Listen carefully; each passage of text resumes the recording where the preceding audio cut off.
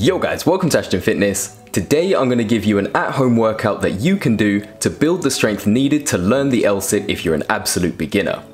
You don't need any equipment to do these exercises, and they can be performed anywhere in your home. If you enjoyed the video, then remember to like and subscribe, and if you really do enjoy it, then share it with your friends on Facebook, Twitter, or whatever your favorite social media platform is so that they can learn how to L-sit too. The first exercise in this beginner L-sit workout is pseudo L-sit leg lifts. These are good for building the basic strength needed to unlock the L-sit as they work the triceps, shoulders, hip flexors, scapula, and abdominal muscles, which are all involved in holding the L-sit. To perform pseudo L-sit leg lifts, start with your hands in line with your torso and push your hands into the floor to lift your glutes. Keeping your back straight, lift each leg as high as you can and make sure to keep them straight throughout the lift. For this exercise, you want to do 3 sets of 20 reps, which is equivalent to 10 reps on each leg. If you can't do 20 reps, then don't worry. Do as many as you can while maintaining good form and increase the number of reps you perform as your strength increases over the weeks.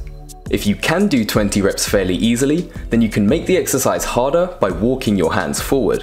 The further forward you go, the more challenging the exercise will become.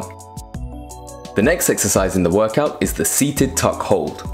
The strength gained from this exercise translates really well into the L-sit because it mimics the very particular tension your abs and hip flexors are under when holding the L-sit. When you perform the seated tuck hold, make sure your back is straight, your knees are tucked into your chest, and remember to breathe. For this exercise, you want to do 3 sets of 15-second holds. If the seated tuck hold is too easy for you, you can extend your legs out and lift them. The higher you lift your legs, the harder the exercise becomes, so experiment with different leg positions to see which is most appropriate for your current strength level. The third exercise in the workout is leg raises. This is one of the best ab exercises I can recommend for beginners because it helps you to build the foundational abdominal strength needed for many calisthenics skills, including the L-sit. In the case of the L-sit, it's a great exercise for conditioning your lower abs and hip flexors, so it's a good idea to get comfortable doing these. For this exercise, you want to do 3 sets of 10 reps.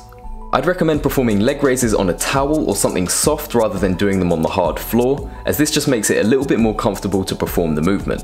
Pro tip! A common mistake a lot of beginners make when doing leg raises is that they arch their lower back. This prevents your abs from engaging properly during the movement and can put a lot of stress on your lower back. Therefore, keep your back flat on the floor while doing leg raises to get the most benefit out of the exercise and avoid injury. You can test whether your back is truly flat by trying to slide a hand underneath it. If your fingers or hands can fit under your lower back, then you need to flatten it. If your lower back is flat, then you shouldn't be able to slide any fingers or hands underneath it. The fourth and final exercise in the workout is seated L-sit elevations.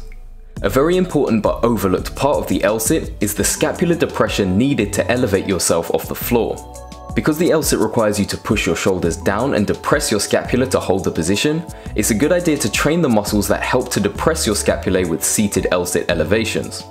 To perform this exercise, simply lift yourself up by pushing your hands into the floor and keep your back straight throughout the entire movement. For this exercise, you want to aim to do 3 sets of 10 reps. If these are too easy, you can walk your hands forward slightly and try the movement again. This will make the exercise more challenging and help you to build your strength further. So, to recap, the workout is as follows. First, start off with 3 × 20 pseudo L-sit leg lifts. Next, move on to 3 × 15-second seated tuck holds. After you've done those, move on to 3 × 10 leg raises, and then finish off the workout with 3 × 10 L-sit elevations. I recommend resting for 45 seconds to 1 minute between each set and 1.5 to 2 minutes between exercises. If you like this tutorial and want to progress your L-sit strength further, then check out my How to L-sit tutorial. It includes a whole bunch of exercises and progressions that you can use to unlock a strong and controlled L-sit. Thank you for watching guys. If you enjoyed the video, then let me know in the comments below and subscribe for more content like this. This has been Ashton with Ashton Fitness. Now go train for that L-sit.